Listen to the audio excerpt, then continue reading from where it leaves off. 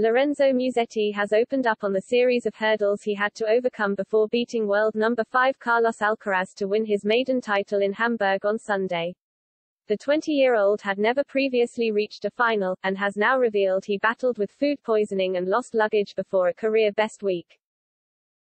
Musetti upset top seed and tennis new golden boy Alcaraz to lift his first-ever title at the Hamburg Open yesterday, having previously never made a final.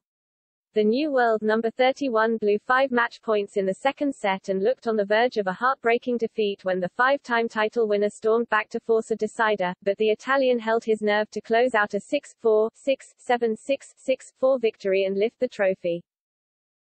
It was also the 20-year-old's best win by ranking, but he later revealed the obstacles he came through when arriving in Hamburg ahead of the tournament, making his maiden title win even more unbelievable. "I came to Hamburg without luggage on Thursday from Bastad," he explained. After losing his rackets, he had to borrow one from a colleague before finding himself struck down with food poisoning, jeopardizing his first match. Musetti continued, "Because of all the strikes, I lost my racket bag. I trained with Dusan Lajovic and used his racket.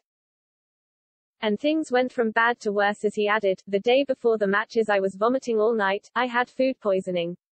You can imagine how I prepared for the tournament then." But the newly crowned champion was in good spirits over the ordeal, admitting that it was all part of the sport.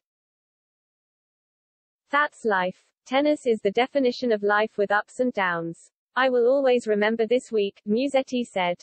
Turning his attention to the final, the young Italian admitted it had been as up and down as his overall time at the tournament.